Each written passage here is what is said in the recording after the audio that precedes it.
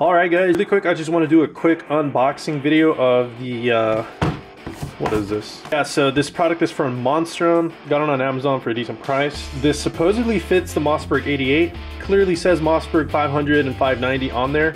Let's go ahead and open it up. Alright, let's see what's in here. Instructions. Nothing else in the box. Let's go ahead and look at the actual product. I love the packaging in it. It feels, this has a good bit of weight to it. It doesn't feel cheap.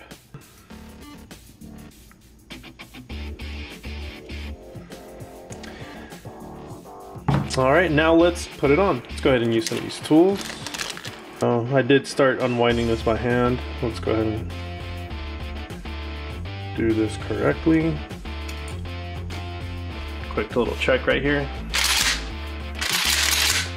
Completely empty. This is gonna go on in here. Now it is a very snug fit right here, so I already know I'm gonna scratch the shit out of the gun.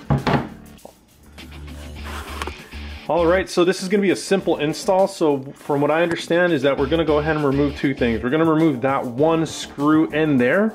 I'm just gonna go ahead and be as careful as I can. I don't wanna mess this up, so.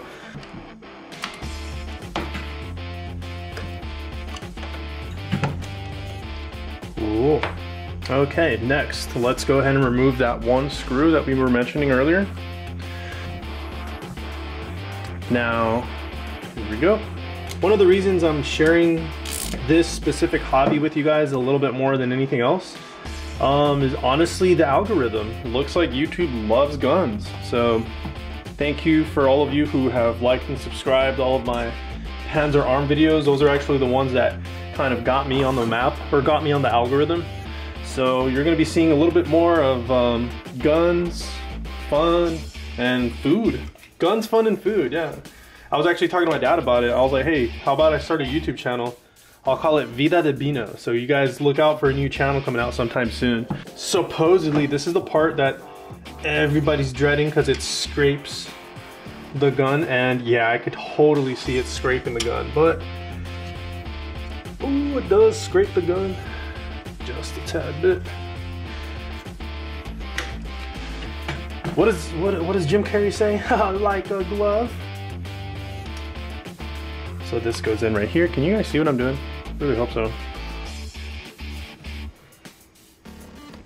So it came with that little tube. We're gonna go ahead and align this right here.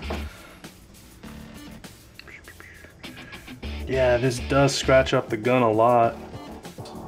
Man, I keep saying it a lot, but damn, unfortunately this is gonna scratch up your gun, guys. If this is something you do plan on doing to your shotgun, just understand that the gun is gonna get scratched up. But then again, I don't expect people to baby their guns. I mean, it's like a really nice car. Are you really gonna park it for the rest of its life? I mean, enjoy it, you know, that's what these things are for. Get some practice in and like actually have fun with it. Now let's go ahead and install this one right here. We are replacing the short, snubby flathead screw with the provided hardware. It's substantially longer. Let's just double check this bad boy right here. Cool. Now, flip the gun over. And check right here. Make sure it's coming out good. Let's see if I'm lucky enough to have the correct size for this.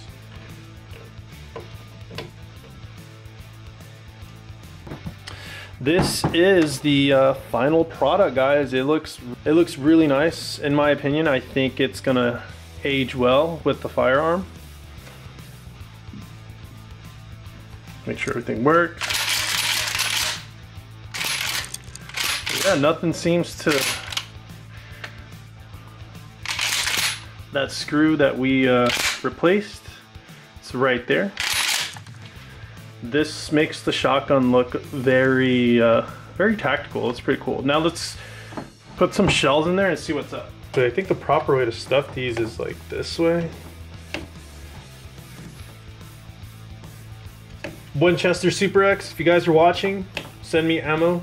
I'd love to shoot it for you guys. there we have it. We have the new Monstrum Picatinny rail shotgun shell carrier. This looks pretty badass, I'm not gonna lie. It's gonna age, I know it's gonna age well. This looks pretty cool. The quality of the material, it has a good weight to it, so you know it's not cheap. It is that type of finish that will most likely get scratched up pretty easily. But at the end of the day, guys, you don't buy a firearm to just have it on display. And if you do, well, you know, that's cool too. But me personally, I like to shoot my guns. I like to have fun with them. I like to practice with them. This fits 12 gauge shells. I went ahead and threw some Winchester slugs in there. Now I will make a follow-up video after I shoot a couple of rounds through this thing. There is no problems with the actual action. The screw back here, I don't know if you guys can see it inside there. Everything is flowing perfectly. So I'm actually gonna go ahead and show you guys. Nothing. All right, no jams, no nothing. Let's go ahead and take it back out. Nothing, guys. So this is pretty cool. It fits 12 gauge slugs right here. Well, it fits 12 gauge shells. So so far I'm pretty happy with the product. Let's go ahead and shoot a couple of rounds through it and see how the mounting itself holds up. I am later on down the line gonna add an accessory on top of here. Out of the Mossberg that we just did the attachment to, we're gonna be, we're shooting some of this stuff.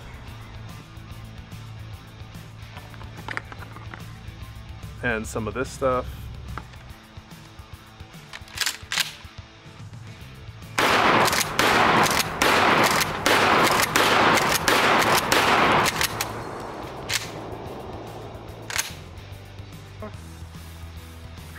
Loaded, take these off.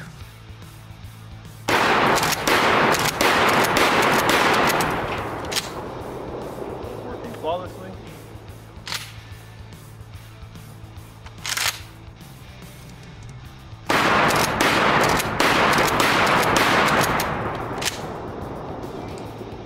Okay, so the attachment is holding on very well. The slugs aren't, or the shotgun shells aren't really going anywhere. That was my main concern. Last but not least, we're shooting the booms. Am I in the shot? Yeah.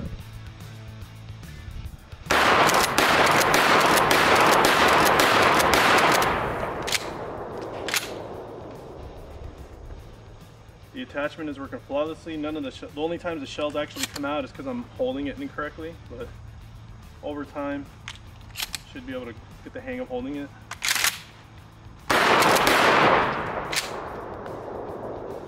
All right, so the attachment is holding up very well. I need you guys to see it. So this concludes the shooting of the Monstrum Picatinny rail shotgun shell attachment. Nothing is jamming. The action is working very well. The actual attachment itself is nice and tight. So that concludes the shooting portion of the video. All right, guys, so this concludes the little video I made installing the Monstrum mountain shell carrier for the Mossberg 88. The box says 500 and 590, and amazingly this fits the Mossberg 88 very appropriately. It fits nice and snug, nothing gets in the way. There's been a lot of other people that say that this specific piece gets stuck somewhere right here. That's not the case with this firearm. But other than that, guys, thank you so much for tuning in. I hope you guys enjoy more videos like this, and I'll see you on the next one.